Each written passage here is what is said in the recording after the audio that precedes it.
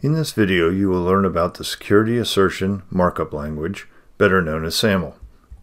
Saml is an open standard for browser-based single sign-on, and it can do both authentication and authorization. Note, however, that it does not work for non-browser-based applications, such as SMB file servers, SSH, FTP, or any other non-HTTP protocols. Typically, it extends Active Directory LDAP service, which is a database of users and computers that has been extensively adopted by enterprises over the past few decades, and which provides single sign-on with Microsoft Office and file server applications.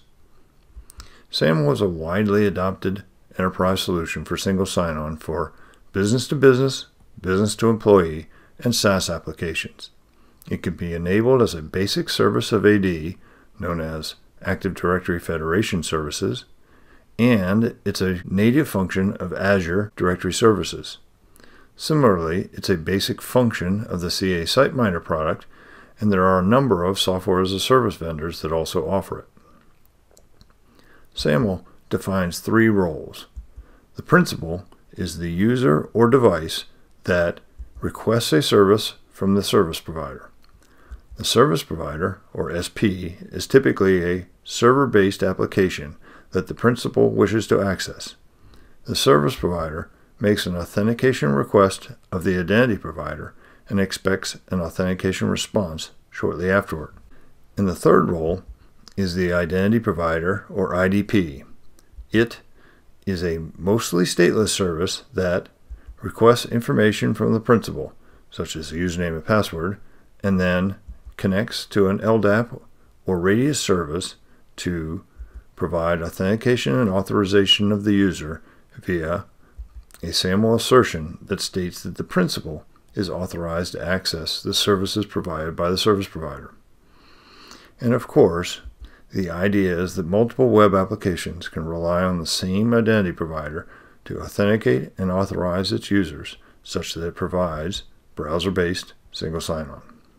The typical setup for the use of Saml has a website with a Saml Service Provider plugin and an identity provider, which is typically connected to AD or some other LDAP server. The principal wants access to the website, but the user's request is intercepted by the Service Provider plugin, and the plugin determines that the user does not have an appropriate login session or cookie to access the web server. Therefore, the service provider will request a Saml authentication from the identity provider. To do this, the service provider generates an authentication request consisting of an XML file that specifies the information it is requesting and optionally signs that request with its private key. It then does a HTTP 302 redirect through the user's browser to the identity provider. The identity provider then requests some set of credentials from the user.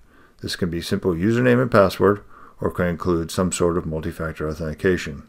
Alternatively, the credentials can be provided by integrated Windows authentication, which obviates the need for any user interaction with the identity provider. After the user provides the credentials to the identity provider, they are passed on to AD or some other access control entity to validate the credentials. AD, or whatever the access control entity is, validates the credentials and the user's authorized access to the web application. This can be done in a validity message, or the groups that the user is a member of can be returned as well. The information from AD is parsed by the identity provider, and two things are returned to the client. First, a cookie is returned such that if the client is redirected to the identity provider within some period of time, the identity provider will recognize that the user has already been authenticated and does not need to be re-authenticated.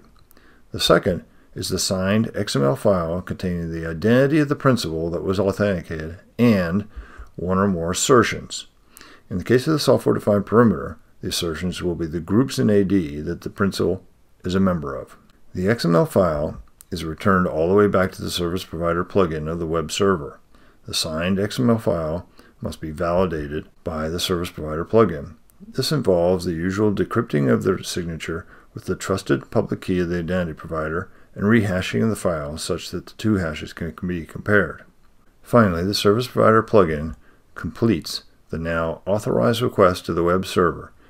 It sends the requested web page to the client and also typically sends a cookie such that the client can continue to access the web server without additional interaction with SAML infrastructure. So there you have the typical sequence of events while using the SAML infrastructure. Now let's look at what's needed to set up the infrastructure, starting with the issues that the identity provider must resolve. As we saw previously, the service provider will send a SAML request to the identity provider.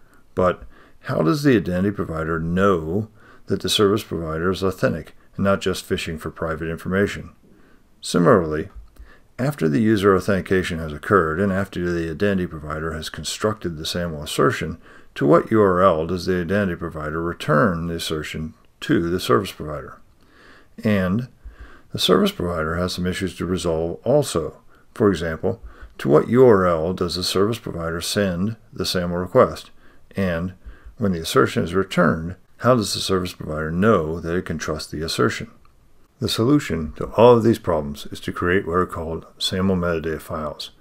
These are XML files containing entity descriptors that answer those questions above. The way it works is that there is a metadata file for the service provider and one for the identity provider. Then they are exchanged out of band such that each maintains the XML metadata file that can answer those questions above.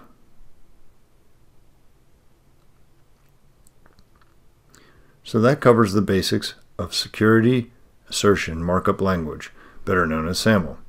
In the next set of videos, we will take an in-depth look inside each of those XML files to get an even better understanding of SAML.